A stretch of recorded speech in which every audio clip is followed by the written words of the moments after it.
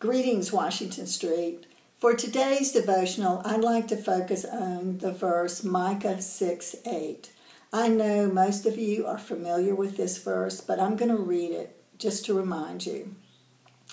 He has shown you, O mortal, what is good. And what does the Lord require of you? To act justly, and to love mercy, and to walk humbly with your God.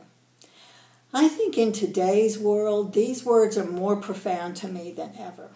What does God want us to do? And how does God want us to do it? What does God want me as an individual to do? The Creator has given each of us gifts and talents to make a difference in our community and the entire world.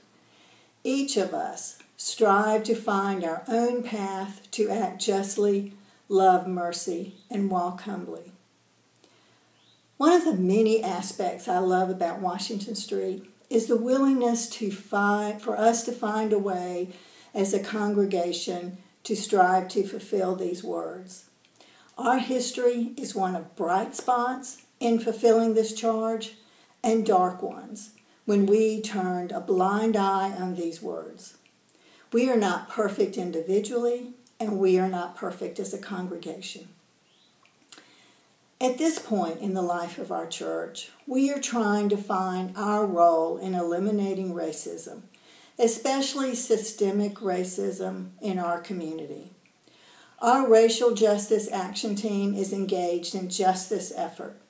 I think the answer ultimately boils down to what we do individually. How do we seek justice? How do we create a world where all human beings have the opportunity to develop fully? More specifically, how do we change our community so people of color feel safe and have the opportunity to fully use their talents and gifts? My prayer is that individually and collectively, we can ensure our community acts justly, has mercy, and walks humbly.